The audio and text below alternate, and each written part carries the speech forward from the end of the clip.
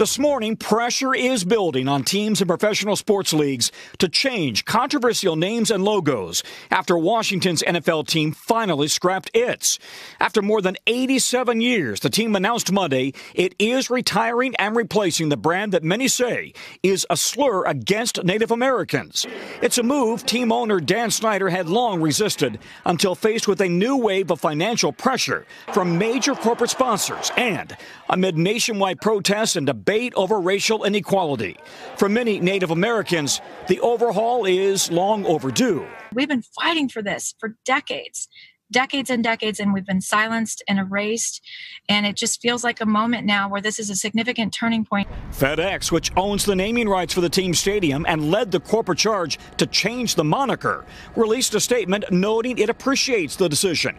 But as the team now debates a new name, Washington's starting quarterback Dwayne Haskins tweeting his opinion. As a kid who grew up in the region, I'll always be #hail to the team, but looking forward to the future.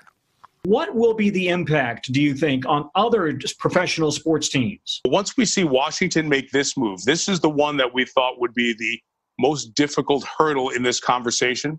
Now I think it opens it up. NBC Sports' Mike Tirico says teams from MLB to the NHL are now under scrutiny. The Cleveland Indians considering a name change, while the Chicago Blackhawks, Kansas City Chiefs, and Atlanta Braves say they are sticking with their names for now, though the Braves are reviewing use of this popular fan celebration critics call offensive.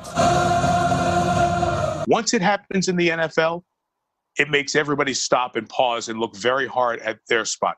Natalie Proctor of the Piscataway tribe sees this play as an important drive. I think the time is right now. I think the earth is changing.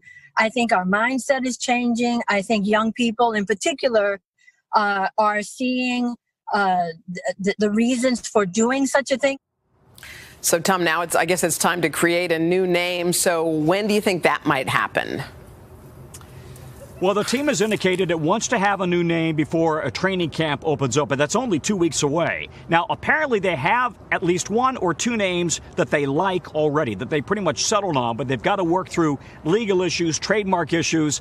So this could be literally down to the last minute before training camp opens. You got to wonder if you'll have a bunch of guys running around with a helmet and no logo, at least for a while.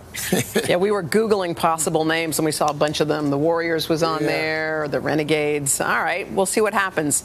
All right. I have one. I like the veterans. What do you think of the veterans? That way you honor the nation's veterans. Just an idea. Oh, that's a good idea. Tom Costello, if they go with the veterans right, if that happens, my friend.